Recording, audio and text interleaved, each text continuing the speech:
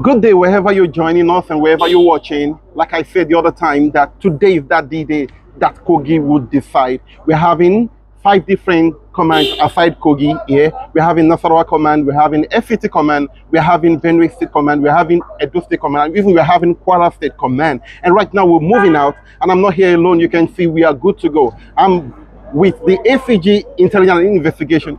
I'm talking about ACG Stella Oladeye. And apart from that, I'm having the Kwara State Commandant, a very dogged man, good to go, no doubt about that. But we need to give situational report on how things are going on. So right now, let's go straight to Imo State Command. Let's see how things are going on. The spokesperson is right there to receive you. Check it out. I'll be right back. Thank you so much. Wonderful National PRO, CSC Afolabi. Yes, I am with you, of course. This is Imo State Command of Nigeria Security and Civil Defense Corps. Of course, you can see yourself that we are set for the governorship election that is taking place in Imo State. Everything is set. As you can see, we have our armsmen on ground. Some have been dispatched or deployed to various places. Some have joined in show of force with other security agencies. So we are talking right now. We have the presence of extra 4 state commands joining Imo State Command, the host command for this election. The CG, in his wisdom, Commandant General Dr. Ahmed Abubakar Audi, MNI OFR, in his wisdom, has directed their commandant to accommodate other NSCDC commands around. And as we are talking right now, we have 4 commands that have come to join the Imo State Command of NSCDC. Everything is set.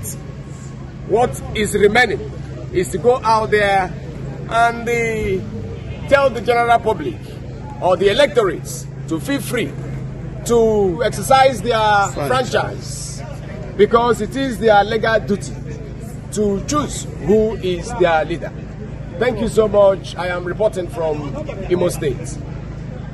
Yes, you had it all from there. So right now we're going straight to Bayelsa State. Let's get to see the whole thing there.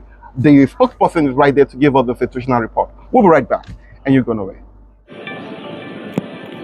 All right, good morning, the National PRO, CSC Babwale Afolabi. We are here live at the state headquarters of the NSCDC, Bayelsa State Command. And with me is DSC Diri Solomon, the PRO of Bayelsa State Command. I am Superintendent Olufemi Ayodele. As you can see, we have made meaningful deployment, ensuring that officers are well dispersed to various units and polling units and areas where election will be taking place this very day. Of course, it's a governorship election. The Commandant General, Dr. Ahmed Abubakar Audi, MNI OFR, has directed the ACG in charge of election monitoring, Assistant Commandant General Ayuba Philip, FCAI. He has addressed a crop of officers yesterday, and this morning the deployment had been made. The State Commandant, Bayelsa State Command, Commandant Lucy Fakoya, has also directed the officers to effectively carry out their duties without compromise. So here we are, ensuring that the governorship election in Bayelsa goes free, fair, and credible.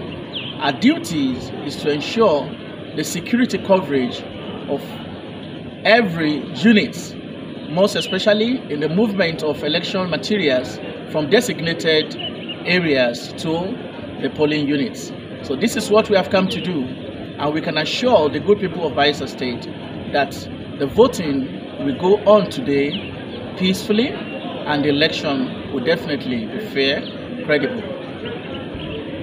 Well, thank you very much. As he has mentioned, in Bayelsa here we have 8 local governments, and for the past 4 days we'll be redeploying our personnel to these 8 local governments last, as I can see in Southern Niger, we've redeployed our personnel.